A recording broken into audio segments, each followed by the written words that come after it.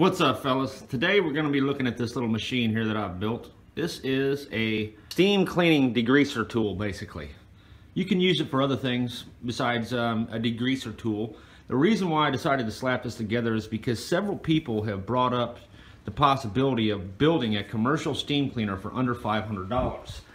I have 3 videos on the subject. There are several people who have been asking, especially this guy here, I think this is him. This guy was actually wanting to build one, and he has looked at several of the actual commercial models, and from what he's telling me is basically you can't find a small miniature steam cleaner, and I believe he was in the auto detailing industry. This thing would be awesome for that. What was another guy at? This guy here was talking about like he wanted to build one, and these videos are doing pretty well. I mean, I just posted it like a month ago, and figured I'd go ahead and finish up on that. So based on those inquiries and the simple fact that I have to reassemble my hydrogen torch, it is a carcinogenic mess at this point.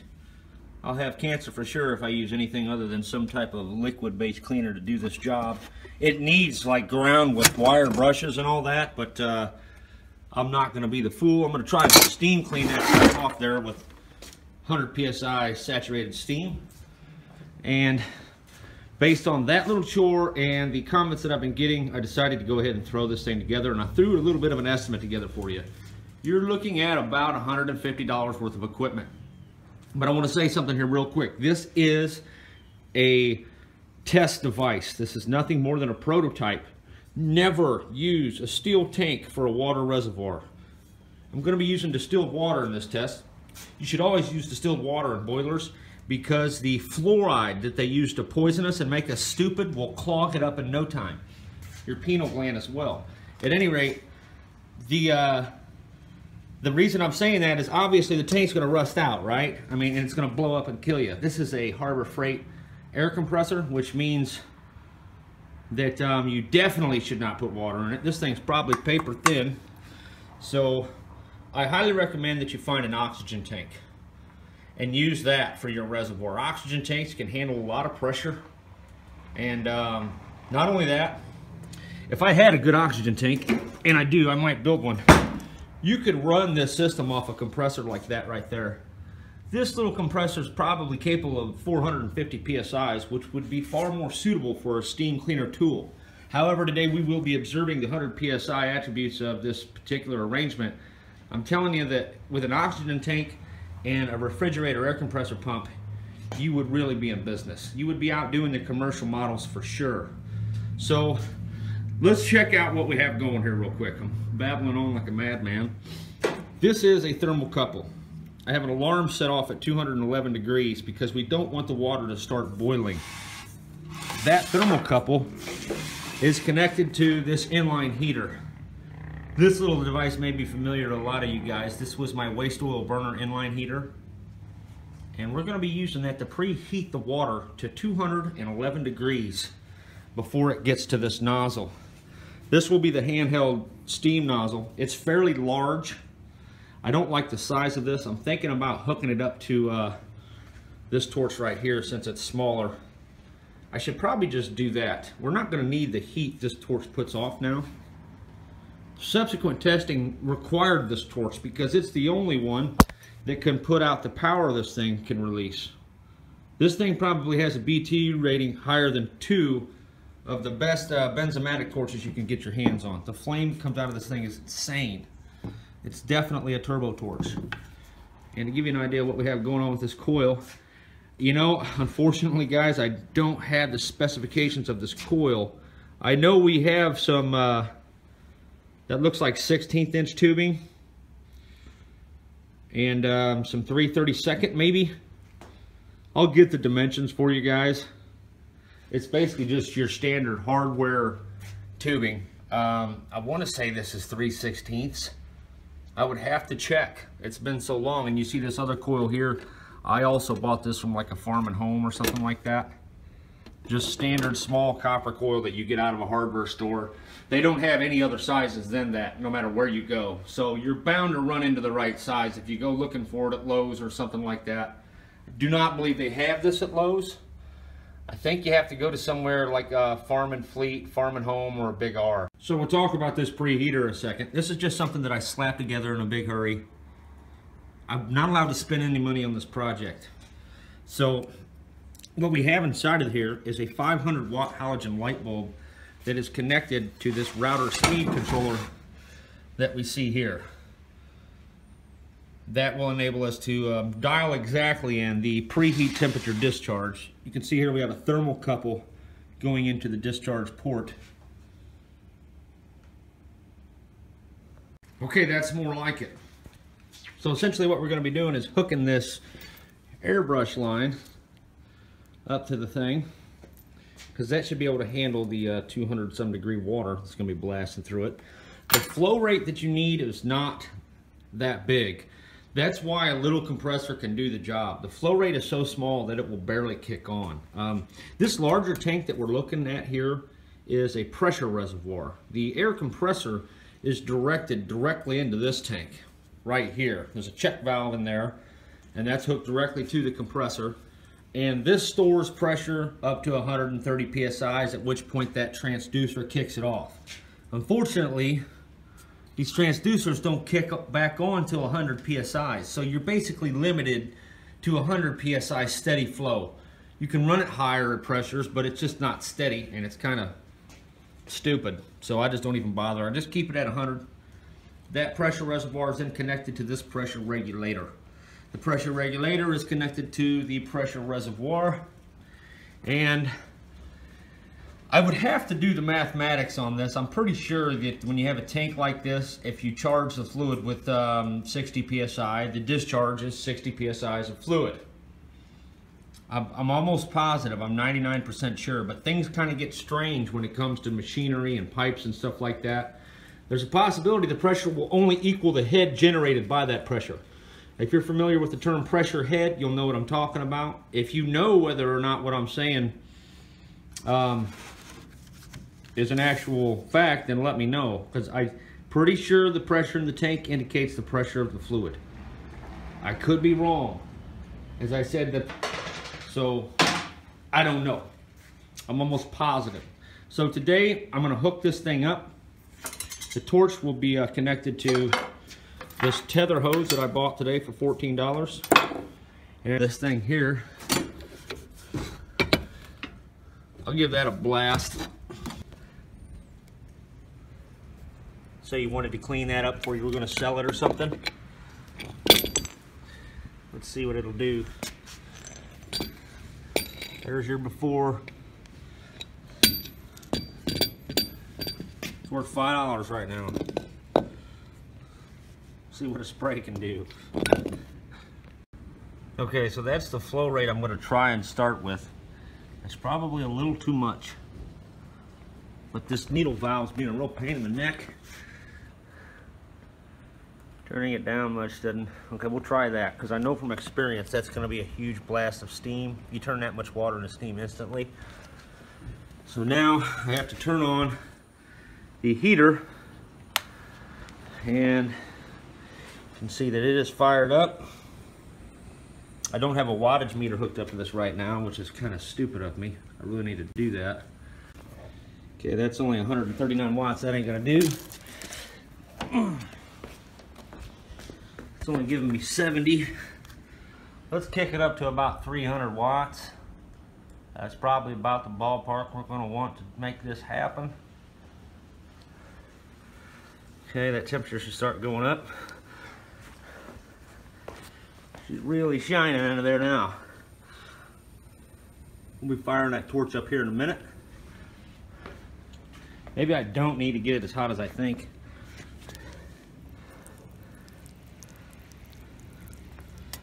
Surely that coil can do better than that. It might just take a while to disperse the heat in that water. We're hovering at 300 watts still. I'm afraid to turn it all the way up, because that's when stuff starts breaking.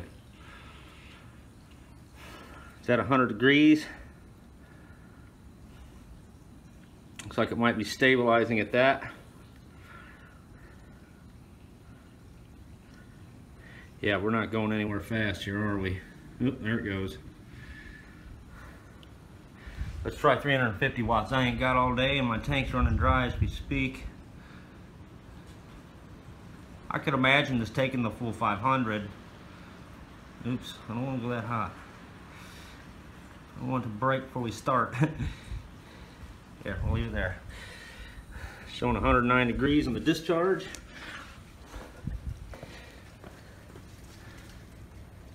That is too cool. I got that fan sitting there because I was cooling off the compressor. Somebody expressed the idea of possibly buying this from me, so I didn't want to burn it up on him during this test. It doesn't have adequate cooling, in my opinion. It needs a shroud or a cowling. Okay, that gives me 111. I'm hard pressed to believe we're just going to take it up to 400 watts. Yeah, I kind of jumped the gun there, didn't I? It's hard to dial in that upper area. That's pretty warm water.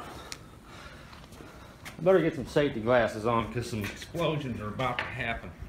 I'm going to have lines busting and everything here in a minute. Okay, I'd say that's a pretty good reheat. Might even be boiling a little bit. We're at 127.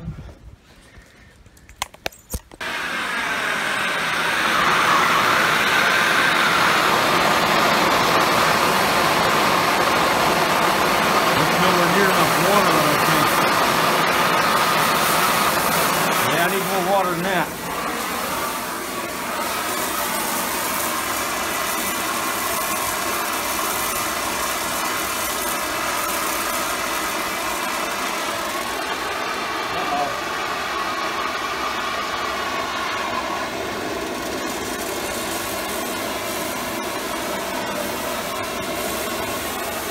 Just going to turn this thing all the way up.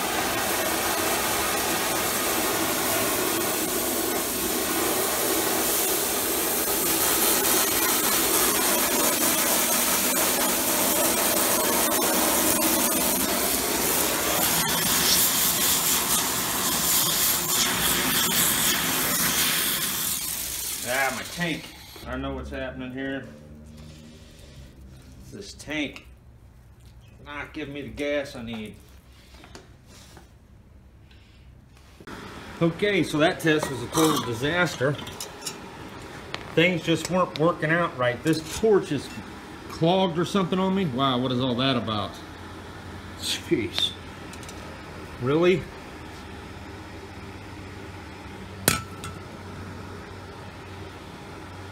Well, that might have had something to do with it. Unreal. Wonder what tank that came off of. Maybe that's why the torch was acting up. I just found this old O-ring and spud on there.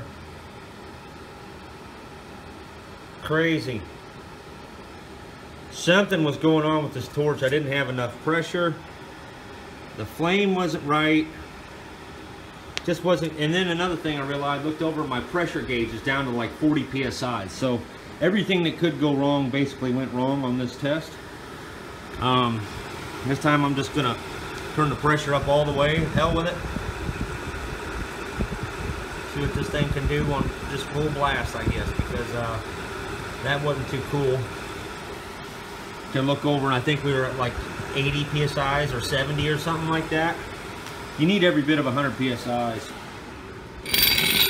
It did start to clean. It just wasn't the pressure you need for that to happen. The preheater sprung a little leak somewhere, which may blow the bulb out at any time. I ran out of water during the test, which nearly destroyed the preheater. So you would definitely want some type of trigger mechanism to shut that water off, some type of thermostat, because that could get ugly. Somebody mentioned using a hot water heater element They've got a nice threaded end to them. You can just screw into a pipe setup just like this. Would probably be far better than that setup right there. This was just something thrown together with parts I had already. Thought I'd give it a shot. So now that I figured out what was going on with this torch, maybe I'll try that again. But that was 1.5 gallons of water. So, and I didn't even get to start what I was going to use this thing for, which was cleaning that stuff. I just wanted to check it for cleaning dirt off of equipment.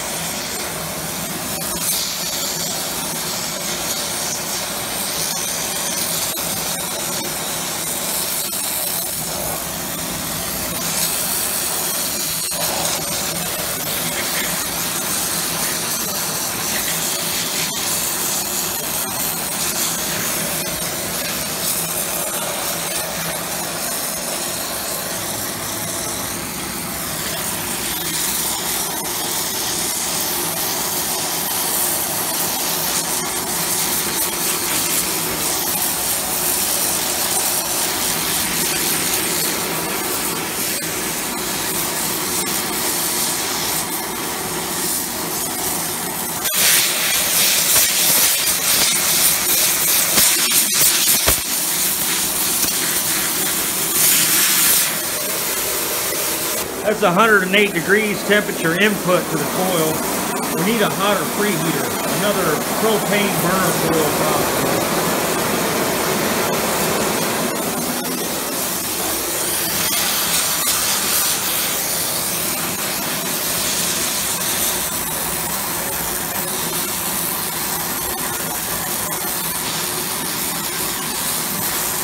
Okay, so that was our input water temperature. We're pulling about 513 watts to do that, which ain't helping us out much. That was the water flow we were running. And it did clean this thing up, but not at all in a timely manner. Definitely much cleaner than it was.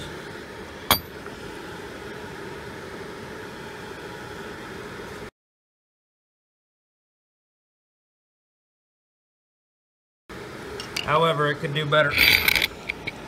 We're lacking the heat we need.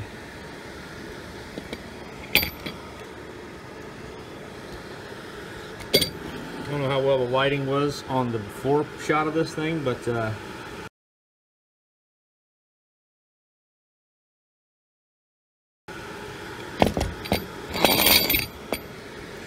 cleaned it up a little bit.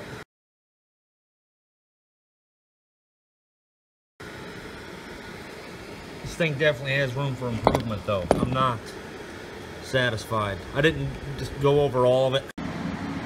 Okay, we can see here some spots where I hit with the tool and the spots that were not hit with the tool. You pretty much had to get the nozzle right down onto the surface. But nonetheless, not totally useless. It's just not there yet. We need to build another coil. Or perhaps maybe I should just introduce this coil into the mix for a preheat coil. this would make a really good preheater coil, so we can ramp up that water flow rate. Right now, the water flow rate we're getting and the heat input needs to be doubled, in my opinion. So this was a good little test to show us which direction to go in. Based on the conversation me and another gentleman had, the current units cost $500, and he says they're pretty big. I'll try and find one to get a picture of this thing. But before we end that, I want to go ahead and just examine this as an open jet of steam up against a dark background to kind of get a look at what this system is doing, and then we're going to take a look at the modified system, because we're definitely going to be building another coil probably twice the size as that one for our preheater.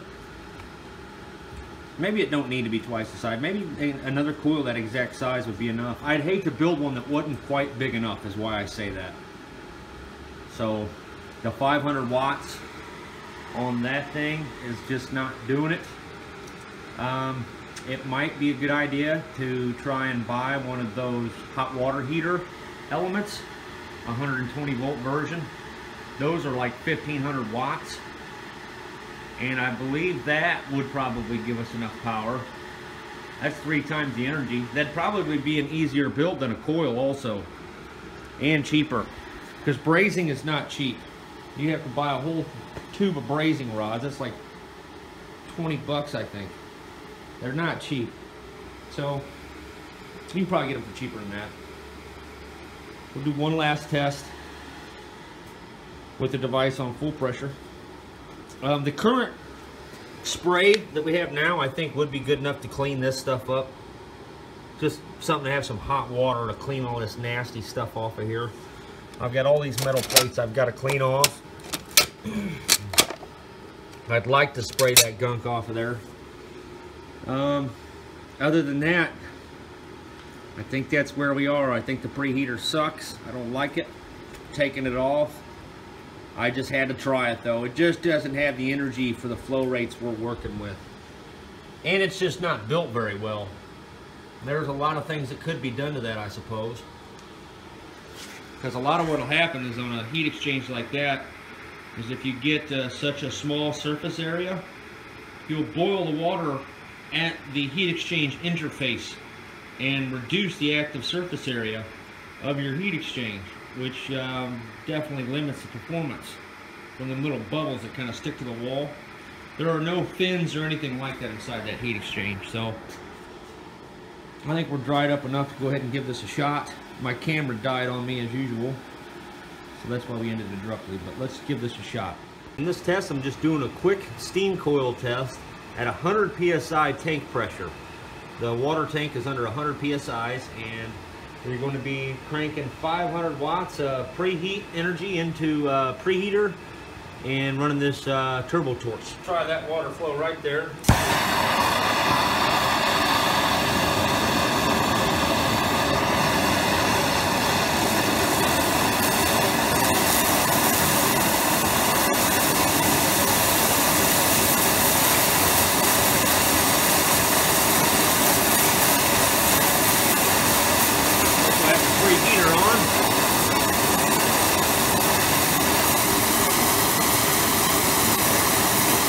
The preheater element over there, it's a 500 watt halogen light bulb and a heat exchanger.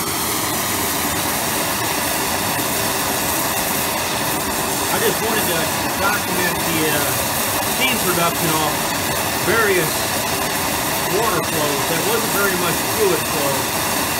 I'm going to turn it up a little bit.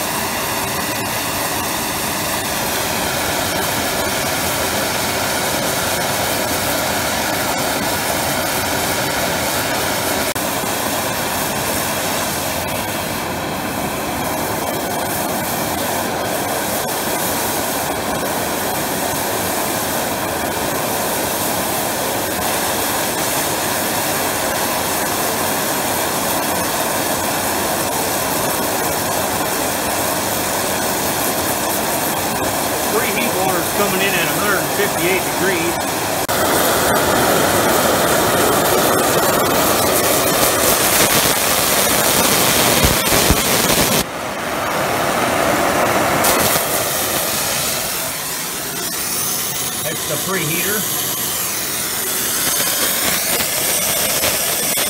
We're 153 degrees on the discharge. That's right there.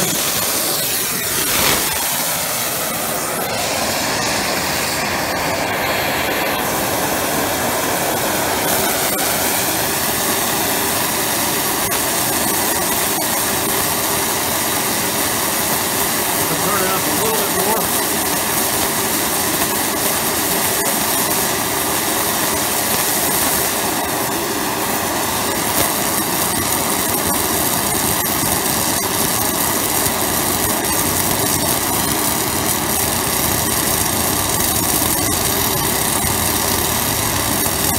Starting to have trouble boiling now. Let's see how much water that actually is. See, that was a pretty decent flow as far as the steam engine would go anyway. A small steam engine, of course. I'm talking model here. But it's interesting to see what a certain amount of water flash boiled looks like.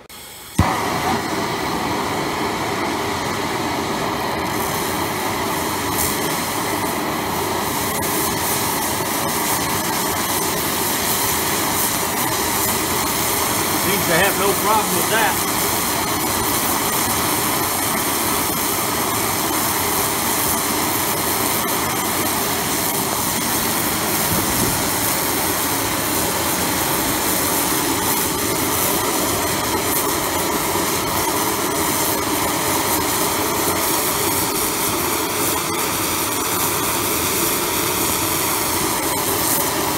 Try to turn it back up to the point where we almost lose it again.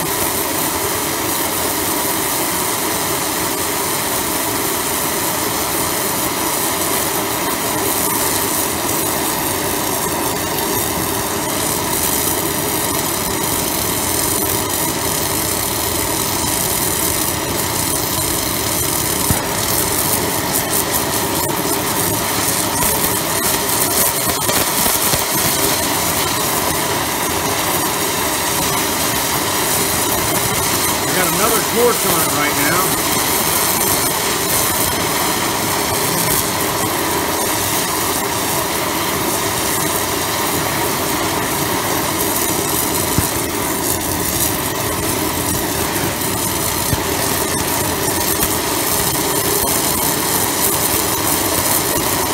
That's what we can do with 2 torches.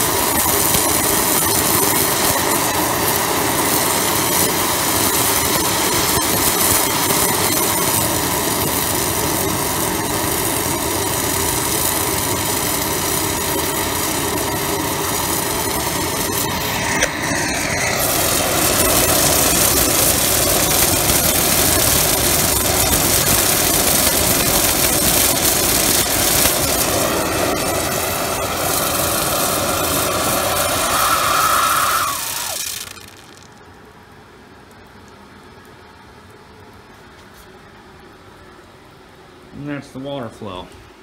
I want you to notice, however, this compressor has not yet kicked on throughout the entire experiment. The amount of actual air needed is very small. We're displacing a very small amount of fluid. So as far as the small steam cleaning tool is concerned, a very small compressor can be used, which is kind of cool. I'm going to try and get an oxygen tank maybe, and a evaporator compressor, because they're a little bit quicker than the little air conditioner ones, I think anyway. I could be wrong. They just seem to have a better compressor in them. They're rotary, I believe they're, man, I can't remember.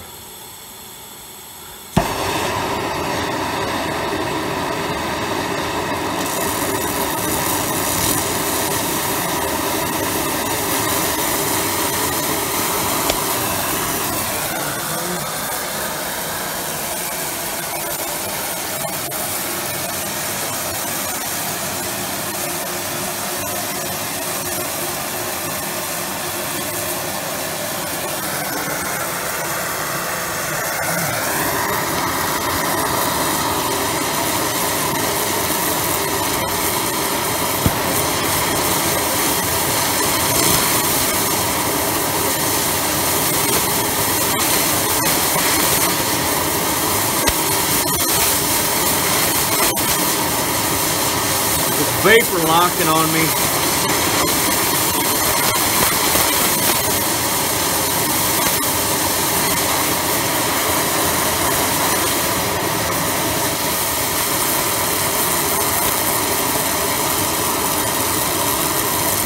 Not a good sign. The vapor lock means we might have to do something a little different than 2 torches. Might have to have a bigger nozzle.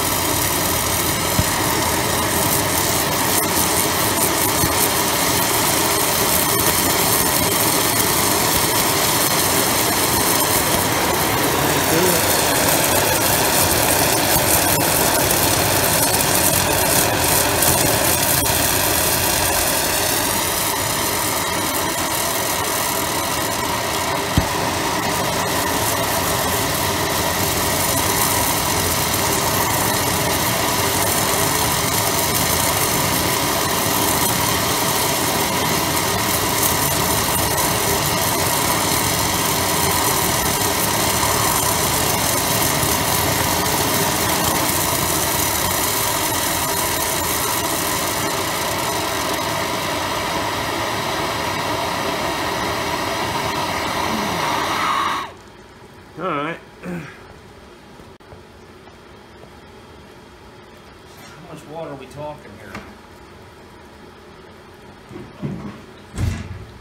2 torches. Just pay attention to how long this thing takes to fill up.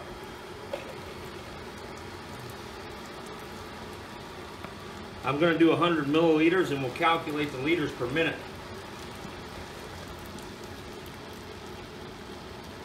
And time. We'll do 500 milliliters also to check the accuracy.